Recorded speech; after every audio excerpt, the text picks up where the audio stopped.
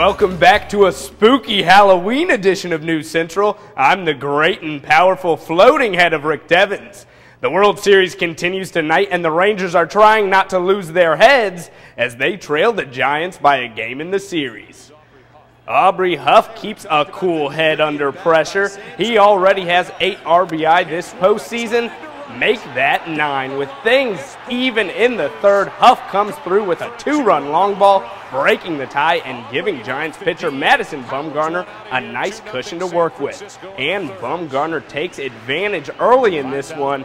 We'll have more coverage from tonight's game and the entire World Series tomorrow on News Central on Fox and on ABC.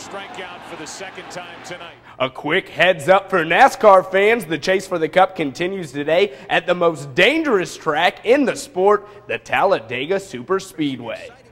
Jimmy Johnson has won 4 straight championships, and he currently holds a 6-point lead in this chase over Denny Hamlin. In our first bit of Talladega carnage, Dale Earnhardt Jr. gets into Jeff Burton. Burton takes a lot of damage.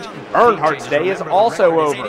Less than 10 laps after that, Marcus Ambrose is bumped. He spins into the path of Kevin Harvick. Harvick takes some damage also, but he's back in contention with 2 laps to run. That's when we get the big one. A.J. Allmendinger loses control and goes hard into the wall. The race will end in a caution, but who won?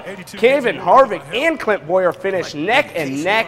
They congratulate each other for a heck of a race, and when the results come in, Boyer gets the good news. Things aren't all bad for Harvick, though. He's now 3rd in the Cup standings behind Johnson and Hamlin. That was an ECR win right there. Kevin coming on the outside. Juan pushing me. I want to thank Juan. I couldn't have done it without him. But the BB&T Chevrolet was strong all day long. And have second come home second. It was awesome.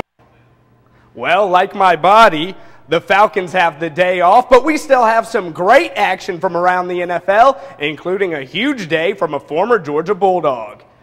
Matthew Stafford returns from injury today against the Redskins, and he blows up, throwing 4 touchdowns. 3 of those touchdowns go to the former Yellow Jacket standout Calvin Johnson, who also collects 100 yards receiving. The Lions beat the Skins 37-25, and Stafford's bragging on Johnson after the game. You know, we were on the same page, which was great to see. The whole day today we were on the same page, which was fun. And you know, I just tried to throw it at him and give him a chance, and he made a great play. I mean, the guy played unbelievable today. So. Stafford and Johnson are playmakers we all remember, and you may recognize this guy too. Tim Tebow is playing across the Atlantic in London. The Golden Boy collects the 2nd rushing touchdown of his rookie season, but Tebow and the Broncos fall to San Francisco 24-16. And finally, there was some question as to whether Brett Favre would start today. He does, but he doesn't finish. After throwing for 259 yards and an interception, Favre is drilled by Myron Pryor. Favre leaves the game for some stitches on the chin. The Vikings lose to New England 28-18. So didn't get to watch the Falcons today, but a lot of other good football out there. We should have headed into our Halloween weekend with that performance. That's right. The over-under on head puns in that Sportscast. We went way over. Way over your head. I'm glad you're able to put yourself back together, though, for, you know. You know, it's... You do what you can for this job, but sometimes you lose your head. I thought you were going to lose your body there for a second.